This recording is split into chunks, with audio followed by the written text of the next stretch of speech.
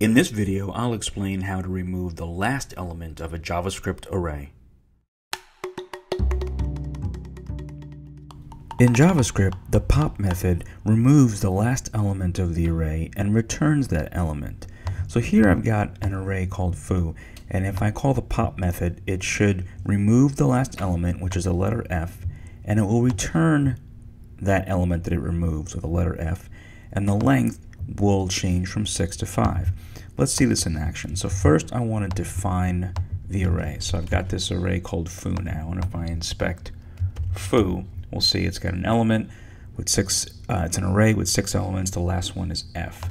So now if I call the pop method of foo, it should do two things. It should return the letter F, which we'll see in a second, and the length of foo should change from 6 to 5. So here it returned the letter F, and then if I do foo.length,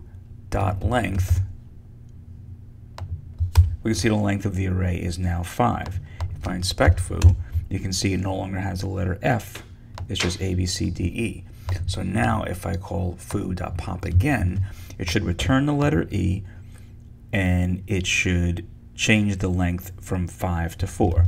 So execute pop, it returns the letter E, and then if I want to look at foo again, I can see that it's got 4 elements in the array. And then if I execute pop one more time, it should return the letter D, which is the last element of the array, and then foo should now have 3 elements in it. So the pop method always returns the last element of the array. It removes the last element and returns it, and of course the length of that array will change.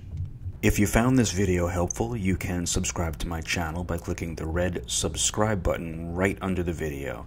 You can also take a look at my blog, where there are many articles and tutorials about web development. Thanks very much for watching.